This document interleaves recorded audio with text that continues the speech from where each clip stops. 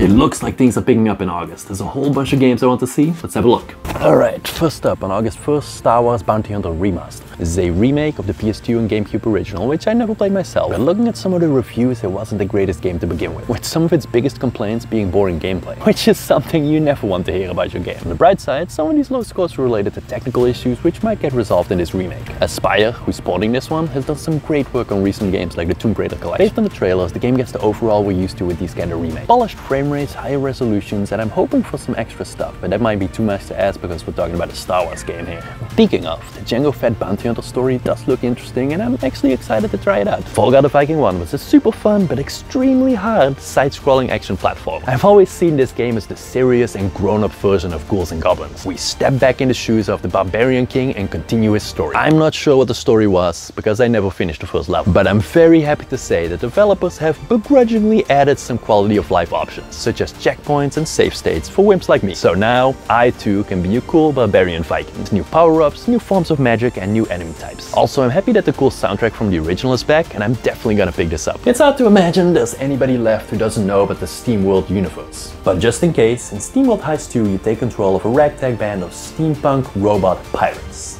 Yeah. Unlike the first one that focused mainly on space piracy and everything that involves that particular career path, this second one seems to revolve around some kind of calamity that's befalling the Great Sea. But don't worry, there's still plenty of plundering and turn-based ricochet shooting. Yes, the signature manual aim and ricochet combat these games are known for is back. One big change is that there is now an RTS sailing component in the game, which does make sense in the whole piracy theme.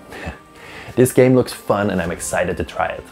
Now this game is interesting. At first glance it looks like your basic Souls-like. Grim world, lots of monsters and all the sword fighting a growing boy or girl could ever need. Upon further inspection it does seem to change things up a bit. The combat lets you switch between 4 fallen warriors all embodied in one person. Each warrior has its own unique fighting style and background and forms different synergies with other warriors you've absorbed. There's a total of 7 warriors you can absorb, but you can only use 4 at any given time. Switching between these warriors seems to be an integral part of the combat and looks nice and smooth. And the story sounds as interesting as it's confusing. From what I understand, there's a conflict between the Church of Death and the Cult of Life, and in an effort to survive, the Cult of Life tries to create an immortal race and ends up with the Essence Mancers who can absorb essence of fallen warriors. This certainly looks interesting and I'm gonna keep an eye out. Also, there's a demo available if you want to try it out. I don't think this one will appeal to everyone, but it looks very interesting to me. Preserve is gonna be one of those games that's perfect for curling up on the couch with your Steam Deck for one more turn. It's a relaxing puzzle nature building game where you place plants and animals on a hex-based grid to create symbiosis and synergies. You know how it is. Certain tiles go well together while others don't. Add this particular tile to this set for a bonus, but it won't work well with this tile over here.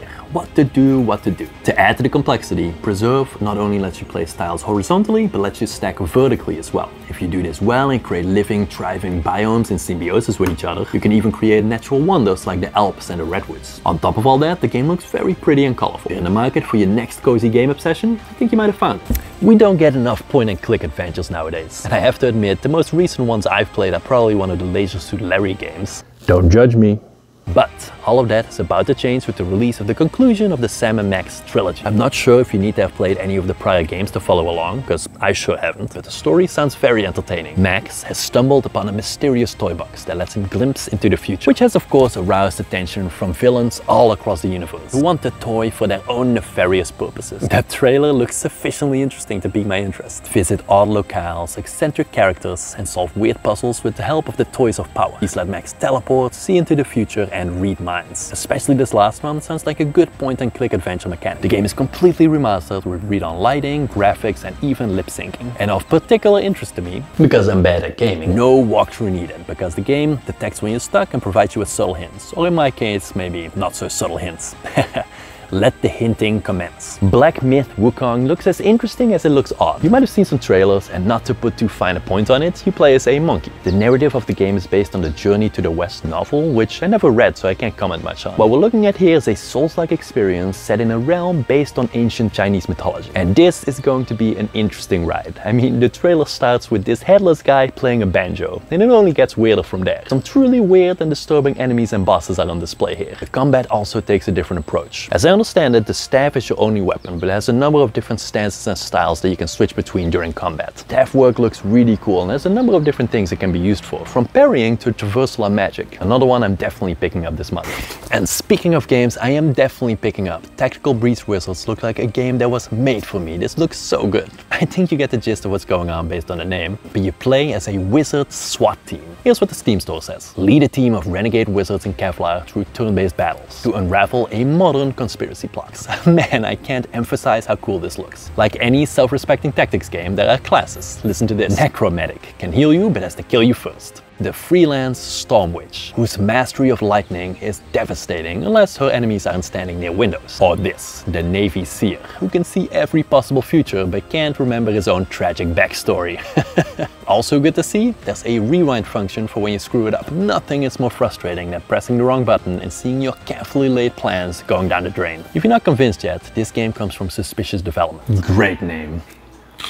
Who also did Gunpoint and Heat Signature, two awesome games. Concord was first teased at the most recent PlayStation showcase in May and has been in the news quite a bit since then, but not for anything good. But let's not start you off with a bias. This is Sony's latest attempt at a team-based sci-fi multiplayer shooter, developed by Firewalk Studios, who are known for nothing as far as I can find, but is made up of many Bungie veterans. So it wouldn't be strange if you assumed this was going to be good. Concord will be a 5v5 team-based shooter, following in the footsteps of games like Overwatch and Destiny. The problem and why so many people are hating on it is, one, the market is completely oversaturated with these kind of games, shown by the abysmal numbers of the open beta. 2,363 concurrent players, in comparison to Payday 3, another recent game considered a flop with 35,000 concurrent players in open beta. And two, the game seems to be the most generic team-based shooter ever. Check out the characters. The rowdy rogue with the heart of gold, the grumpy but super competent boss chick, strong and literal brute guy. What does this remind you of? Anyways, this is coming August 23 and I'm curious what people think about this game.